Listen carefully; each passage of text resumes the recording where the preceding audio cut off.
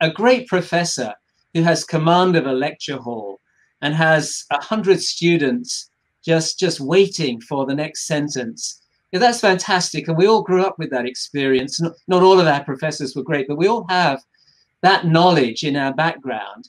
And I think that should be a part of a student journey at the undergraduate level, of just somebody who's totally in command of their discipline and is a brilliant communicator in relaying all of that to students. But alongside that, we've learned a lot in these weeks and months from the value of online teaching. I think one of the things we would say in Hong Kong is that we've been talking about flipping classrooms for a long time, but we haven't been doing very much of it.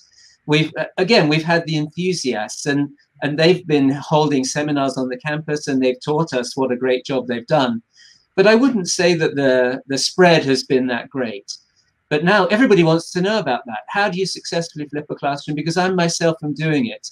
And online tutorials as well. There's a little bit more resistance to speaking in class in Asia, if I can be very, very kind of broad in my comment, than there would be maybe in North America.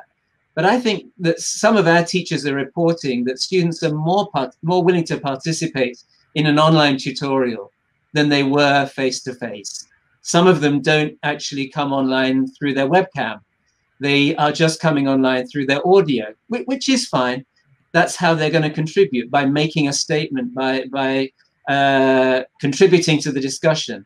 And some students are more comfortable doing that behind the veil, if you like, of a Zoom tutorial than they would be in a face-to-face small class setting.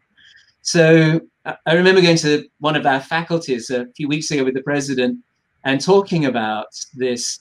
And one colleague who joined us through Zoom said, I have had a better teaching experience with my students through Zoom than I ever had in the classroom.